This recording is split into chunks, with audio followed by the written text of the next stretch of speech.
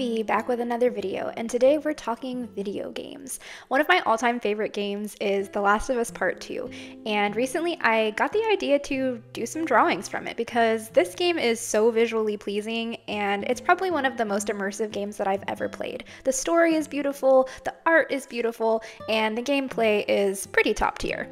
Now, I don't know about you, but whenever I draw, I really gotta set the mood. So the first thing I did was look up The Last of Us lo-fi, and shockingly, there was some. Once I had selected a track that was adequately equal parts country twang and dark despair, I set out to look at some concept art for inspiration. Now came the hard part, narrowing down what exactly I wanted to put in this sketchbook spread. Naughty Dog really gave us a lot to eat with this game. I mean, it's a visual feast. In my mind, the safest choice was Ellie and Joel together because they are just a mood when they are together. I'm pretty sure that when they weren't in fear of their lives, they were just vibing like BFFs the whole freaking trip. But you know, there was also like the beautiful cityscapes to consider, and of course some of the infected, so I really had a job narrowing it down. The next thing I did was I just sectioned off some little areas that I thought would make like a good composition. I did end up changing it up a little bit in the end because nothing ever goes as planned, of course, but in the beginning this seemed like a promising composition.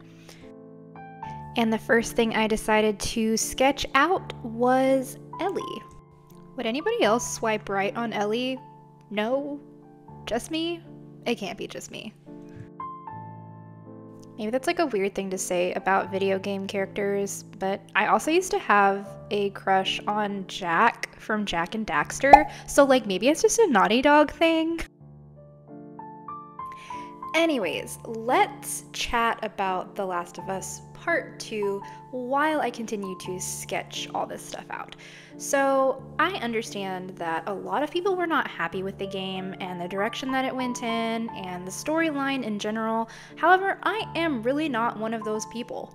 This is your one and only warning. I am going to be discussing spoilers because this game is 3 years old and it's time, okay? So a little bit of background with me in this game. I am kind of a late bloomer when it comes to it. I actually didn't even pick it up for the first time until last year, I believe, and I quickly became just enthralled by it. I am typically not the kind of person who will play a game that could have me getting jump scared every 5 minutes, but something about the story to me was just so enticing and it really spoke to me. I feel like all of the characters in the game are complex and they're well-rounded. I know that a lot of people weren't happy with where the second game went, but overall, despite my absolute disgust with Joel dying and Abby's subsequent behaviors and Ellie's spiral into whatever the hell she became, you know, overall, I still think that it was a good and probably pretty realistic take on complex trauma and grief. The next thing I decided to draw was a clicker because those things are just visually disgusting and full of like this crazy detail that I just could not wait to take a crack at drawing.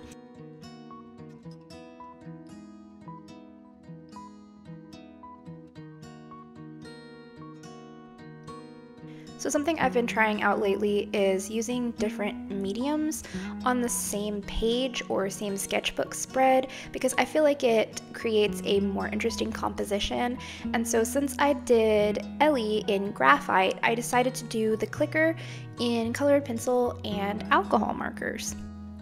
For me, the clickers were probably like the freakiest part of the entire game.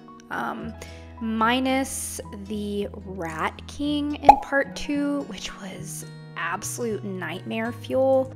When I tell you I was screaming the entire time that thing chased me around, But yeah, to me, the concept of a clicker is really intriguing. I mean, just a little view into what could potentially happen if something like this were possible in our world.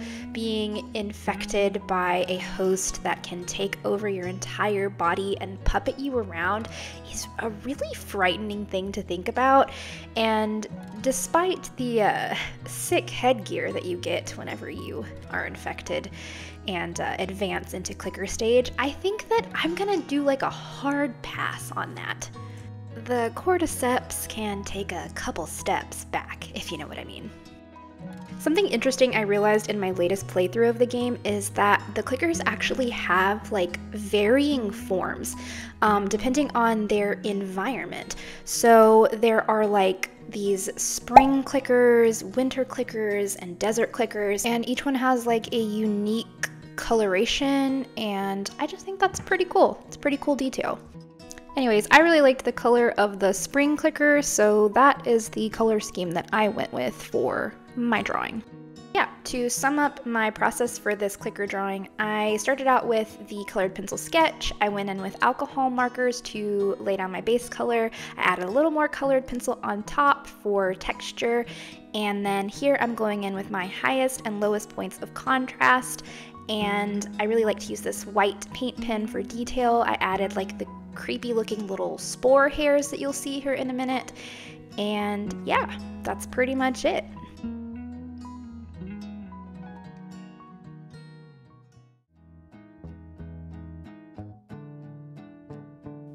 Here I am experiencing every color in the universe as I sip Vietnamese coffee to get ready for day 3.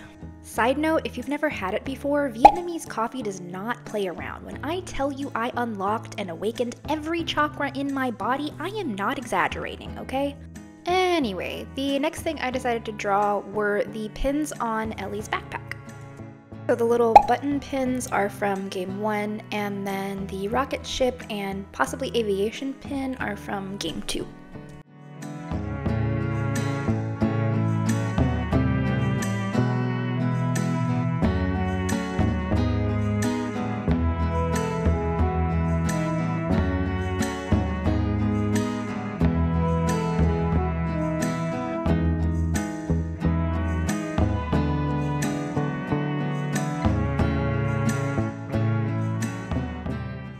So I finished the pins off camera, and the only one that was really giving me trouble was the aviation pin.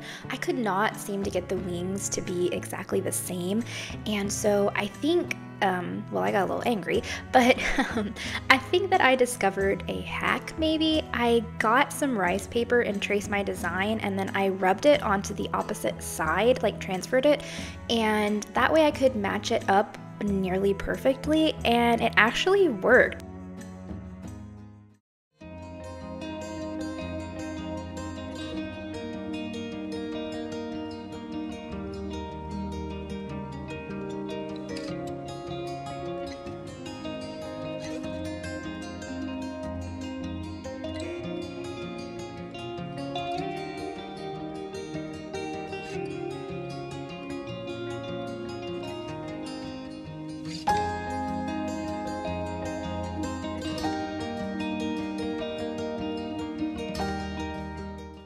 So after I finished up the last pin, I decided the next thing I wanted to draw was Ellie's tattoo, which if you've played the game, you know is just a clever ruse to disguise her bite scar.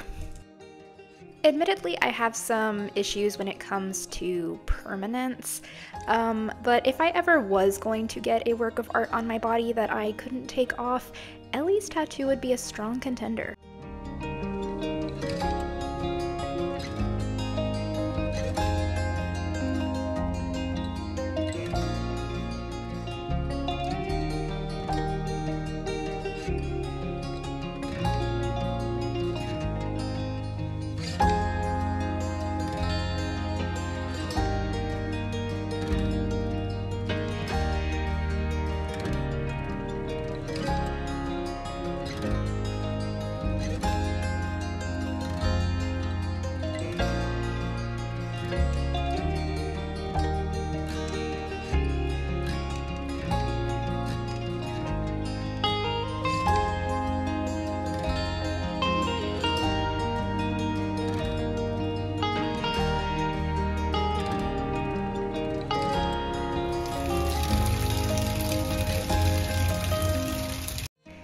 rounding out this spread, I decided that I would go in and use gouache as my last medium. I have kind of a love-hate relationship with gouache. I think it creates a beautiful end piece, but I have not quite mastered the timing or technique with gouache, and so I persist. In my previous gouache adventures, I was using the Hemi Jelly variety, but I've had these Arteza paints lying around for a while, and even though they intimidate me a little bit because they come in tubes and they're a little easier to waste, I decided to go with them over the Hemi because there are way more colors. The very last thing that I'll be adding to this spread is the iconic window, which is basically just the imagery that accompanies the main menu screen in Game 1.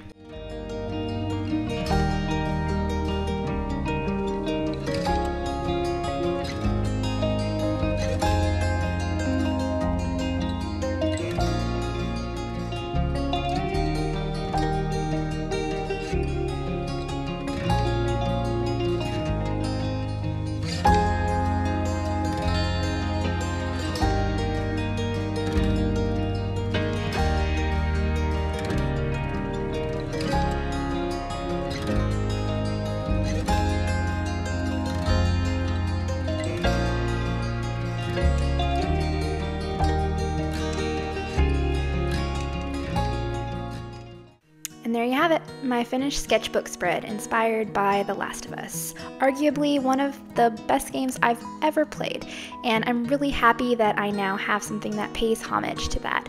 I added a little bit of distressing to make it look old and weathered, and overall I am super happy with how this turned out. Thank you guys so much for watching. I really hope you enjoyed it, and I'll see you in the next one.